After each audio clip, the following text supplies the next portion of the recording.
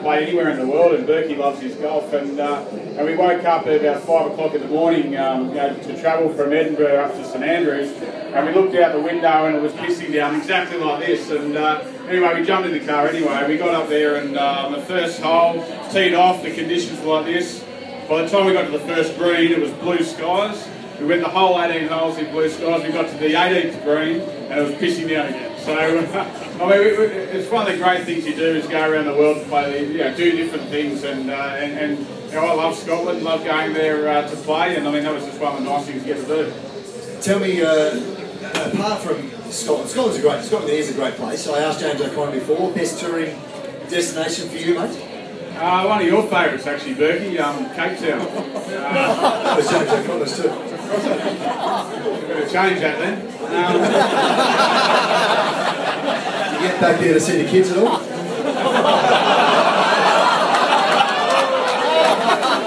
That's all right. I've been good, mate. That's all right. Quick to go back to that microphone, wasn't it? Tell me about tonight. We're looking at the conditions out here. You mentioned about Scotland and being out there.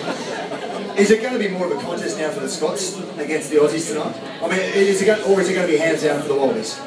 I'm pretty interested to talk about your touring, actually.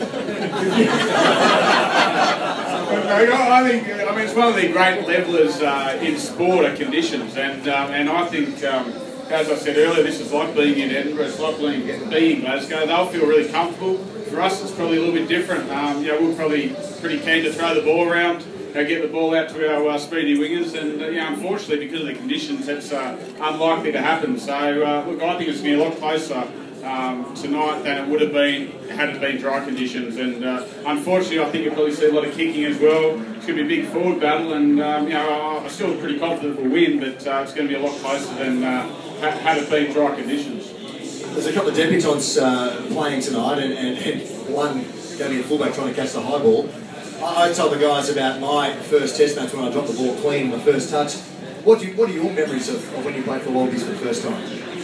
Actually, pretty pertinent, actually, Bourke, because it was in 2000 at Twickenham against England. I came off the bench, and I'd been on a 5-week tour, 26 players on the tour. I was the only one not to play the test, and then I got selected for the last game against England in that game, and I came on with about 20 minutes to go, and Bourke ran in from fullback just as I came on at a scrum.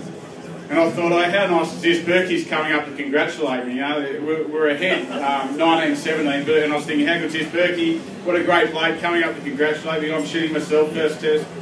And he comes over, shakes his hands, all the cameras think what a great bloke Bourke is. And he goes, oh, Worry, well done, but just don't give away any fucking penalties. So it's all about leadership, Phil. I promise you I didn't give away any penalties. There's always a great rivalry between the forwards and the backs that goes on. I do recall a guy, we played with a fellow called Gary Morgan, I did early days. We used to have a Julius Sumner Miller Award when we had our cap out. Remember Julius Sumner Miller was, why is it so? And for the line-outs, are there any novices for rugby tonight? When the game's going to be out there tonight, there's line-outs and stuff, and there's certain calls that correlate to where the ball's going to go. Now, Garrick, we played in conditions like this a couple of years ago in 1996 in New Zealand in Athletic Park, the old Athletic Park in Wellington. We got beaten 43-6 that day. I contributed 6 points, so I was okay. But Garrick Morgan, we're playing a line-out, and we're training, and the key number, the secret number was number 19. And so it was supposed to be catch the ball from the top of the line-out, pass the ball down, and the backs get the timing. In this time, Garrick brought it down, fed it to the halfback, and we lost our time. He said, Garrick, 19, he went, got it. Anyhow, the game turns around a day later, and we made the same mistake. We went to our happy hour, and as I said, the Julius Sumner Miller Award, and Ilsey put up his hands, and he said, I got one on Garrick. So remember the other day at training, we were talking about the line-out, number 19, and he said, yeah, he said, Garrick said to me in quiet confidence, he said, mate, I've always struggled with the number 19. I said, what do you mean, mate? He goes, I've always struggled whether it's odd or even. Mate, it's a big call. And he said, exactly right. And then he led across to him in confidence. He said, mate, I've always struggled with the 9 times table. So that's what we've got to deal with tonight. Hey, who's going to be the standout tonight?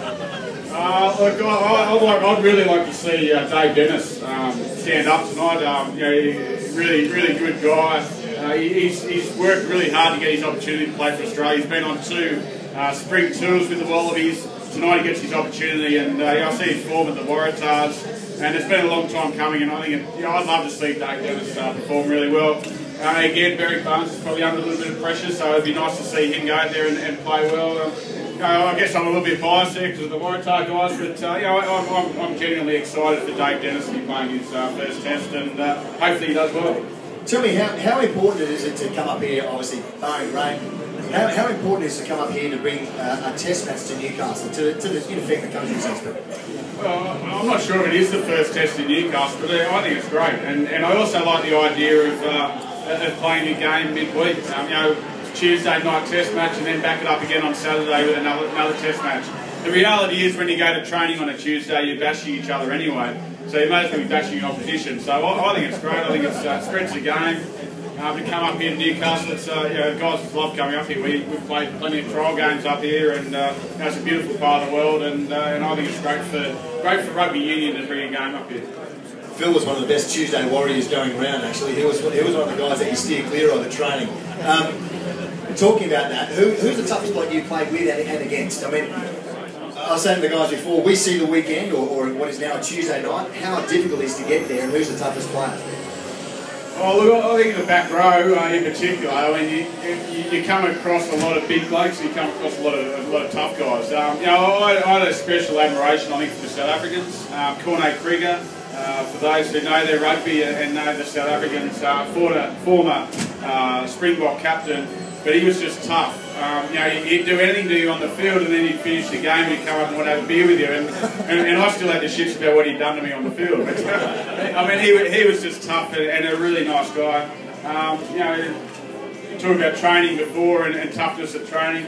Look, I think when you're a young bloke trying to get into the team, it's, you know, you're in a squad, the only way to get your opportunities is to train hard on a Tuesday, and you know, we've seen a lot of good guys come through and get their opportunity through training really well during the week. So that was my reason. It finally worked after 5 weeks, and then I got a hard time when I got on the field anyway. Tell me a quick score prediction for tonight. Look, I think it's going to be a pretty low-scoring game, but I still think we'll win. 26-18. I think it's going to be closer than what I would have predicted had it been a dry night, you know, and the conditions good. But it's going to be dare I say, it's going to be a bit of a shit fight out there, and you know, I think that it's important for the guys to stand up. Phil Waugh, ladies and gentlemen, looking good in his suit and hat and scarf and enjoying the corporate arena.